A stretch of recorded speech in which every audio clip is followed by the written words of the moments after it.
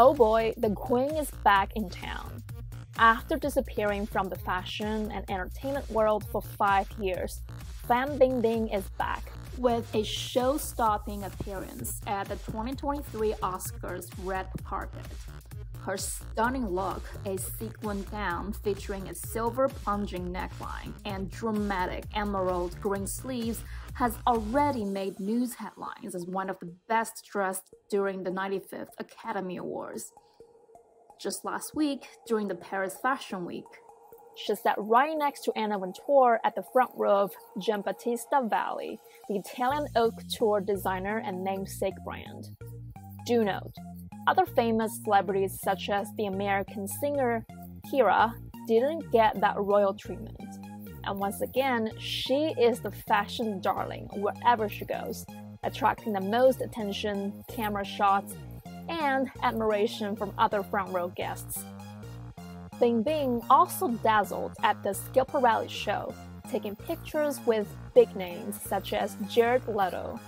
For those of you who don't know, she was the biggest movie star in China and probably the most famous Chinese actress in Hollywood, having starred in blockbuster films such as Iron Man 3 and X-Men: Days of Future Past.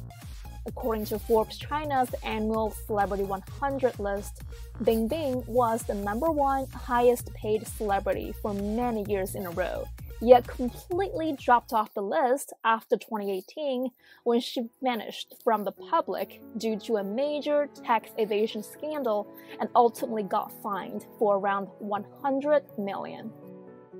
The story would have been much easier if she just got fined and that was it.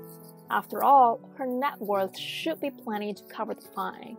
However, in China, celebrities who cross lines legally or ethically are considered flawed. In other words, Fan Bingbing was cancelled, like Kevin Spacey. Her TV show, historical drama epic Ba Qing Legend, had already finished production but was shelved indefinitely.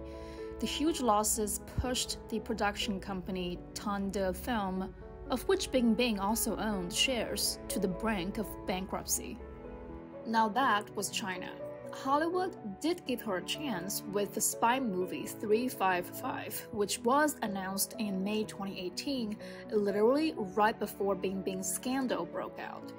Even though there were speculations about the potential that BingBing would be recast for her role, producers did follow through on their contract, and BingBing participated in the filming for a few months in 2019. The movie, which again would have been a blockbuster with other A-list actresses such as Jessica Chastain, Penelope Cruz, and Lupita Nyong'o, turned out to be a huge flop, partly contributed by the global pandemic, but probably more so because the movie, backed by Chinese investors, bet on the huge Chinese market because their favorite star, BingBing, is in it, didn't even wind up being released in China. Throughout her previously very successful career, represented a range of the most high-end A-list luxury labels in the world. Brands loved to collaborate with her because she always had impeccable taste in fashion, and without fail, always created the most memorable looks during every red carpet appearance. Yet, immediately after the scandal broke out in 2018, all the luxury brands unanimously canceled BingBing. Louis Vuitton announced the appointment of Liu Fei as its China ambassador in 2021, who starred in Disney's 2020 remake of Mulan, replacing someone who had long been the face of Louis Vuitton in China for many years, while that someone is Fan Bingbing.